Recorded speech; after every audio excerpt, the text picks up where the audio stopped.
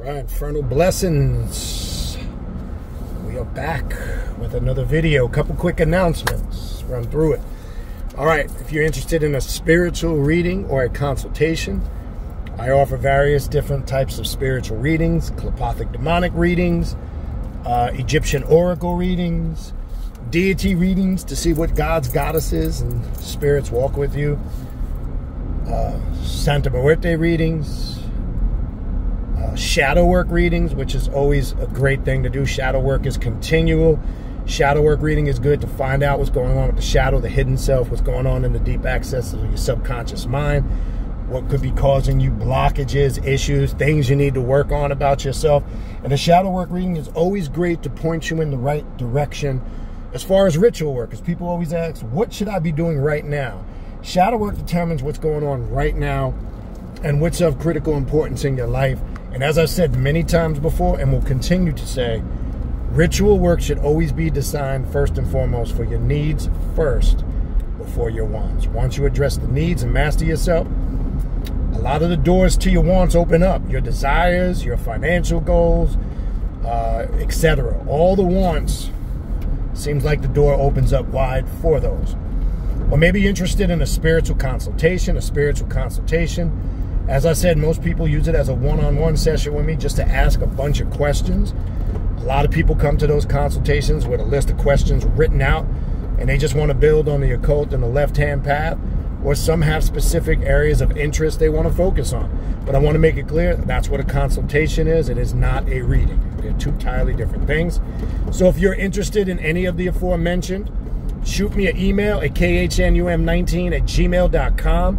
That's khnum19@gmail.com.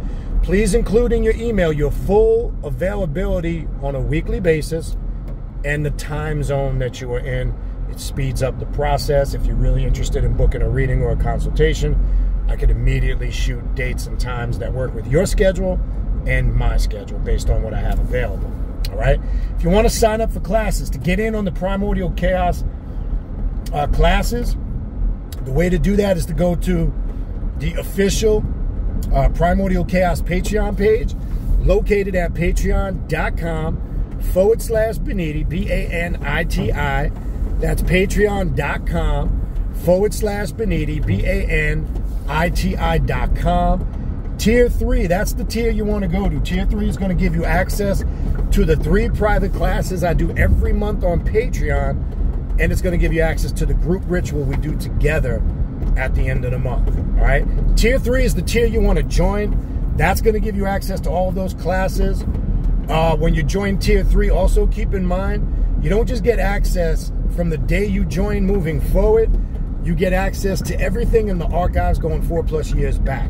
If you want to see all the different types of classes that I'm offering that are ongoing right now, go to the Patreon page at patreon.com/Baniti and go to the collection section. You will see everything archived in numerical order, clear as day. You'll see all the constant ongoing classes. That new content is constantly being added, and with new classes being added frequently. Okay, just to name some, we have the Egyptian vampiric class, Sith dark side alchemy and philosophy class. We just had a great class yesterday afternoon, telepathic sorcery class, Luciferian magic and self-mastery, Kundalini meditation and awakening class, esoterical occult Bible study class. We have the shadow work classes going on, 20 deep and counting. Left-hand path, Norse mythology and runes class. We have the Eastern left-hand path occult class, dealing with the jinn, shaitan, and working with Ahriman and a lot of left-hand path, Eastern mysticism. You name it, I'm covering it and constantly adding new content. So if you're looking to really get on this path and say, I really need to get with something that's going to take my spirituality on the path to self-mastery to the next level, I promise you, if you check out my Patreon page, you're going to get that information. Nobody is offering what I'm offering it for and the price that I'm offering it for. Trust me when I tell you. Okay? I just want to make that clear. And I say that out of confidence, not arrogance. It speaks for itself. Check it out. Patreon.com/Baniti, B-A-N-I-T-I, Tier 3. Also, check out all the social media pages. Primordial Chaos 9, one word, on Instagram. Primordial Chaos, 2 words, on Facebook, where I upload all this new content. And check us out on Instagram, primordialchaos3.com. I'm sorry, on TikTok. Primordialchaos3.com on TikTok. So that's the best way to keep up with all the latest happenings, classes, events. Speaking of events, mark your calendars. October 31st to November 3rd, 2024, 7th Annual Journey of the Black Adam Conference, right here in Hollywood, Florida. 4-day event, classes, workshops, rituals, meet and greet. You know how we do it. We do it like this every year. It's be our 7th straight year doing it. Looking forward to seeing some new people. We're going to have some new presenters, both live and via, virtual reality. It's a combination of both. We had a great event last year, great cemetery work in, some great ritual work. We got some good stuff planned this year. We already got some ideas as we get now closer to that event. More information coming on that soon. All right. Also, don't forget to check out the Primordial Chaos podcast, available on Spotify and all major podcast platforms. The direct link to the podcast, my contact email address to reach out to me for readings or consultations, the link to all the social media pages, and the direct link to the Primordial Chaos Patreon page to sign up for classes. All that's in this description box of this video you're watching right now. All right, you see the title. I've been wanting to do a little something on this, a quick tutorial on this. This is me. Always wanted to do something in reference to the power of your occult jewelry that you wear, okay? Now, I know you guys over the years, you see me, I wear a bunch of different pieces. I don't wear my Mr. T starter kit. You know, some people get a little eccentric with it. But I own, quote-unquote, what you would call a lot of occult jewelry. I have a lot of different, Baphomet pendants, chaos stars. I have draconian amulets dealing with symbols of the Ouroboros serpent energy, the dragon. I have the all-seeing eye pieces. I have a lot of Leviathan cross, sigils, etc. Skulls, Santa Muerte pieces. The list goes on. You guys know what I'm talking about. And some of you probably pretty much similar or the same. But I own a lot, quote-unquote, of occult jewelry, necklace, a few bracelets. Not really big on bracelets. And I have a lot of rings, right, with the same. With the 5-pointed star, Baphomet, pentagrams, Leviathan crosses, skulls, all-seeing eyes, etc. Now, I don't just wear random shit because I just wear it, just because it looks like the cool in thing to do. All, and I literally mean every aspect, every piece that I wear is charged for a specific reason, purpose, because as I've told some of you guys that have worked with me in readings, consultations, classes, I've always said your occult jewelry is an extension of your magical power. It is a vessel, and it's an extension that connects to your magical power, right? All your jewelry should be cleansed, charged, and prepared for a specific reason why you're wearing it. You shouldn't just be wearing it. Because when you're wearing occult jewelry that carries symbols and sigils, you are drawing a certain type of energy to you, but it also needs to be charged a certain way to filter out energy that you do not, want to connect with, right? There's also an importance of understanding the metals that you're working with. Now, obviously, always silver and gold, but it should be real silver and gold or stainless steel brass. And I'm going to tell you why I say that. High forms of quality gold, not fake-ass gold, a good carat, usually 12, 14, and 18 on up. White gold, if you're working with gold, right? No gold filled, no fake shit, right? Because the metal is a conductor of filtering out and working with the energy. If you're using metals that block that, like fake metals, like thing that's going to turn fake silver or cheap silver, the reason why I also include solid stainless steel in there, because it doesn't tarnish where it'll block certain spiritual vibrational energy. So the only metals I recommend using when you're working with occult jewelry or charging occult jewelry, whether for yourself or maybe you make pieces for somebody else, are those 3 metals. Stainless steel, good quality 925 sterling silver, and a good carat gold, white gold, any of that. No gold fill, no combination of cheap metals of gold. Gold will fuck you up the most if it's a very cheap or bad quality. I only have a couple of gold pieces. I don't really work with gold a lot. You also have to find out a conductor that works for you better. I find out that sterling silver, good quality silver, and some quality stainless steel works as a great conductor for me when I'm charging ritual occult jewelry, right? Some of you guys that I've worked with over the years in readings, it's come up, the spirits have even requested you or suggested, because like I say, I don't tell people what they should or should not do. It comes up in your readings and your consultations that it would be a good idea for you to have a talisman or a piece of jewelry. Now, jewelry can be used for a multitude of reasons on the path of the occult left-hand path. It can be a conductor and a facilitator of energy. It can be used as a talisman in the form of protection, or it can also be simply used like a lot of my Santa Muerte pieces, and I have several of them, a couple of Santa Muerte rings. They're used as a vessel for a stronger bond and connection. I've charged them, which I don't reveal to anybody. You shouldn't reveal to anybody what purpose you're wearing them. But I charge them in different aspects of a stronger bond and connection with the Holy Death.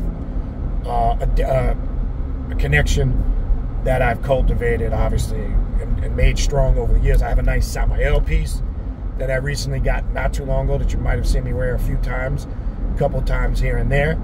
I've charged that in connection and relationship to my work with Samael. Yes, you can charge pieces like people always reach out. Can I create a talisman to, let's keep it real, to attract sex? You're just trying to enhance your sexual activity. Is that? Yes, you can. Kali pieces can work for that. And not just that Kali is about sex. Or there could be talismans and certain symbols, sigils, and pieces that can be charged with that. This is many aspects you can use in connection to occult jewelry and different pieces, right? Some people on the occult and left-hand path, they specialize in that area. That's the work that they do, specifically dealing with pieces. Now, me, myself, I've done a few. I haven't done a lot of them over the years. Some of you I've done a couple for. You might be watching this video. I've done a couple of Santa Muerte pieces that I've charged and done for some people. It's not something I do a lot. It has to be for a reason and a certain situation that might come up in a reading or a consultation that something needs to be done. And some of you have had to do it to enhance your physical health, maybe. Protection in the sense of not to be running around fearing that something can happen to you, but protection maybe from unwanted energy that could be creating blockages and issues in your life. So occult jewelry is there's multi-purposes for wearing it. Yeah, don't get me wrong, but fashion and how it looks probably is at the bottom of that list. Don't get me wrong. I like I'm wearing a simple Ankh piece today, right? I have several Ankh pieces too. I have set pieces that connect me to my spiritual power of Egyptian Heka, right? So today I'm wearing a very simple Ankh, which was a symbol I started wearing, which is obviously a very well-known, popular, widely used, and worn symbol. But obviously, even prior to, quote-unquote, being on the occult, the left-hand path, I used to be into the more introductory, lighter philosophies of ancient Egypt back in the day. So it's a symbol that's, you know, I've gravitated to for many reasons, going back years. As you know, I have a few Egyptian tattoos, the Sa symbol, the Ka, which, as you know, I'm probably going to do another video on that when you're stamping yourself, your skin with images. I'm not going to talk about that here, but that's another video I'm going to do. Should you get tattoos with sigils and occults? But I'll save that for the next video because there's stuff I want to talk about on that. I've been wanting to do something on tattoos and jewelry, and especially nowadays, tattoos being very common. Wasn't like that back in the day. Not everybody and anybody now who has tattoos, but we'll talk about that next video. But I just want to make sure you're in alignment when you're wearing occult jewelry and occult pieces. Do you know why you're wearing it? Are you just wearing it because you like it, it looks good? I don't suggest that, especially when you're wearing symbols, be it something as simple as the Ankh, a set piece, a Leviathan cross, a Baphomet or Baphomet, however you want to say it, pentagram. Understand what the Hebrew letters are on the pentagram, why you're wearing it. I also have another Lucifer Lilith one that you might have seen me wear over the years on and off. Know why you're wearing it, because it is a magnet that will attract energy. And make sure it's charged properly, because you want to make sure it also filters out, as I said earlier a few minutes ago, unwanted energy. So your occult jewelry should have significance and meaning, especially to you personally. Okay, and it should be treated almost like your altar and your tools. I don't like a lot of people, anybody, touching it, right, because of the energy that you've charged it with. Right now, you could even use occult jewelry in sex magic. If you're working with your partner, it could be worn. It could be charged with sexual fluids. You know, I've done that. And with a significant other, you know, you're charging that. It can be worn because the sex magic ritual could be connected to what you're working with. For an example, especially the Infernal Union ritual, a Baphomet pendant, the Lilith Samael. Sometimes two individuals will get together to enhance that bond through the Infernal Union. So it can be used ritualistically. It can be charged also with sexual fluids, body fluids, blood, etc., because there's life and power in the very fluids that are connected to your existence, your creation, especially blood, right? And we work very responsibly with blood on this path, because some people hear that and they don't understand what that means. We do it safely, not to the point of where we harm ourselves. Blood packs and working with blood has been used in many systems spiritually going back eons, right? It's a practice that is utilized. That too can be incorporated into working with your occult jewelry.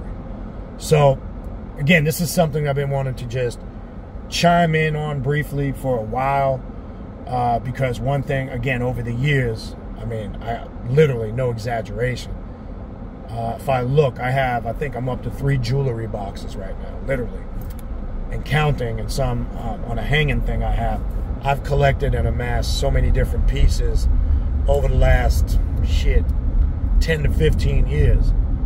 I mean, going back, I have a lot of pieces, a lot of little simple things, more extravagant things, because again, I've always approached from the very early and beginning stages that my occult jewelry was a magical vessel and an extension of my magical power, right? And not to do it, again, some people can get a little extreme with it. I'm not telling you what to do and not to do. You don't need to, again, some motherfuckers is just out there with it. They got their Mr. T starter kit on, you know, and they just get extreme with it. I'm not suggesting that. I'm not telling you not to. If that's your thing, that's how you want to roll. Power to you, knock yourself out, do your thing. But I'm not encouraging anybody to do it on that level in any shape, form, or fashion. Okay? All right, so I just wanted to run, you know, through that as you move forward. Select your occult pieces, be specific of why you're selecting it. Why do I want to wear that occult piece? What's the significance? What am I going to do with it other than the fact of just wearing it? All right, I don't ever buy a piece just for, and I know a couple of you guys have I've had a couple pieces made for me for particular reasons over the years, and it's for that reason. Specifically, whatever that reason that was chosen. So just be wise, right? Because metals are conductors of energy. Okay?